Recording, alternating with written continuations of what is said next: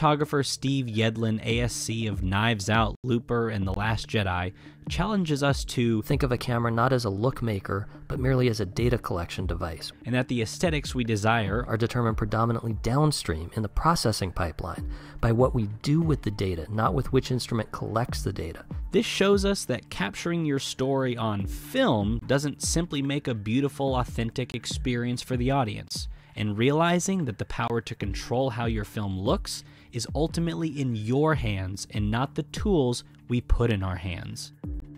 That is where we start.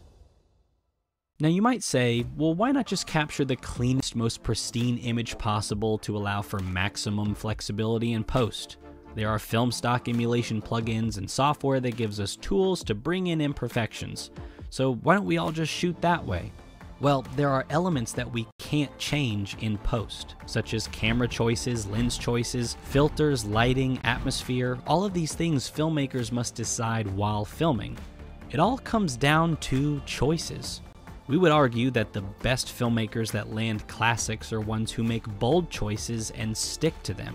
Filmmakers like Denis Villeneuve and his choices on Dune, or Matt Reeves' choice to dirty up the frame practically in The Batman.